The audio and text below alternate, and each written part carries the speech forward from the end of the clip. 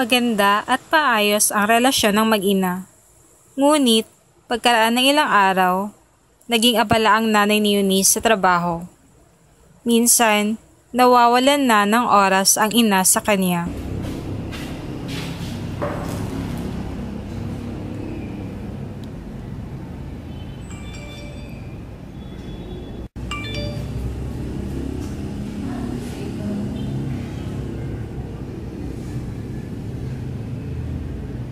Araw-araw, si Eunice ay pumupunta sa bahay ampunan upang dalawin ang mga bata na napamahal na sa kanya.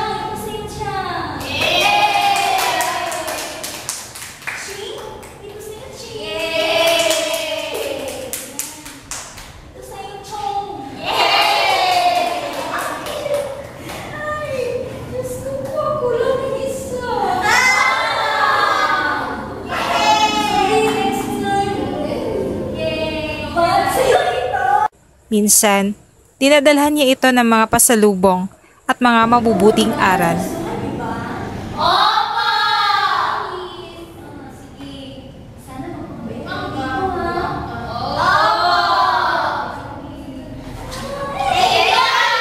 Ang akala ng marami ay isa siyang bulakbol na anak dahil gabi na rin siya umuwi sa kanilang bahay. Sa katunayan, ang dahilan na kung bakit gabi-gabi na siyang umuwi, kasama niya ang mga bata sa bahay ampunan. Ma?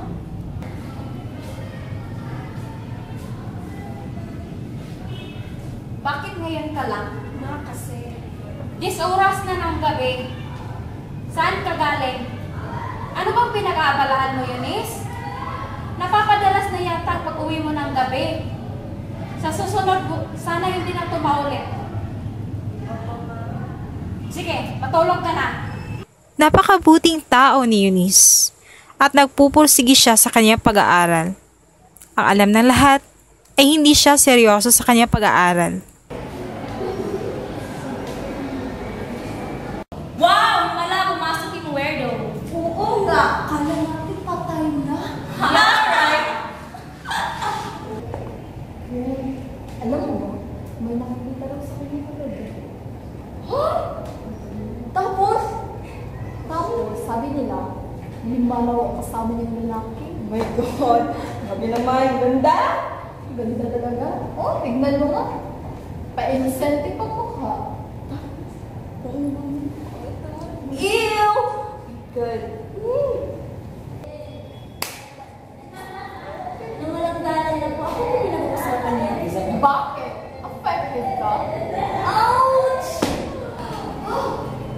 Guys! Affected na siya!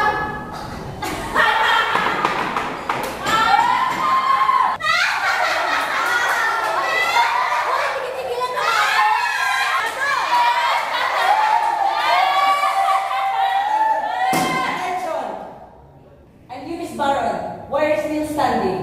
Go back to your seat. You know what, Miss Baron? You're always absent and now you're getting in trouble again? Bago pumasok sa kanyang klase ay dinadalaw niya muna ang mga bata. At iyon ang hindi alam ng karamihan.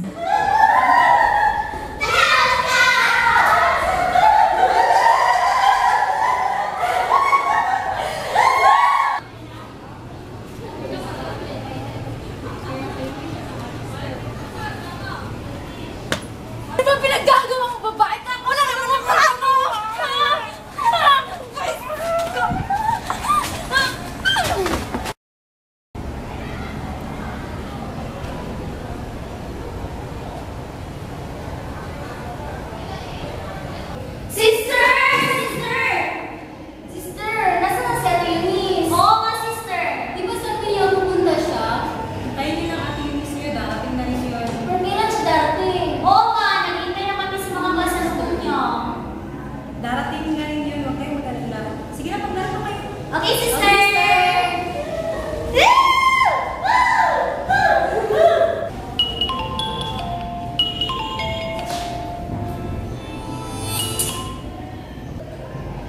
Hello? Sino to? Ano?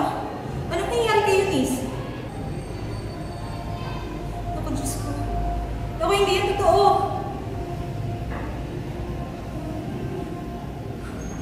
Ako, Diyos ko. Hindi yan totoo.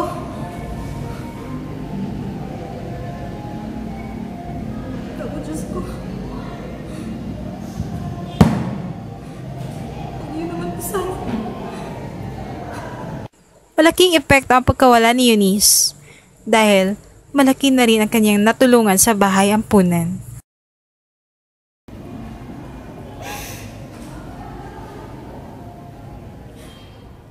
Ikinalulungkot ko ang pagkawala ni Eunice.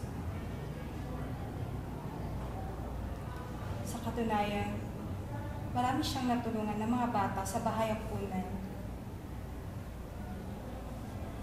Sa bawat araw niya pagpunta sa bahay ampunan, marami siyang batang nakasaya. Kung nasan ka man ngayon, Eunice, naway naging mapayapa at naging masaya ang iyong kaluluwa.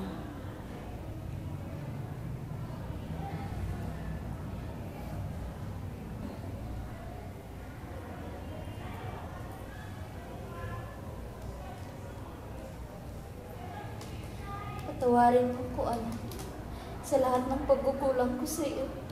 Mahal na mahal kita, huwag mong kalimutan yan. Mahal na mahal kita, Eunice.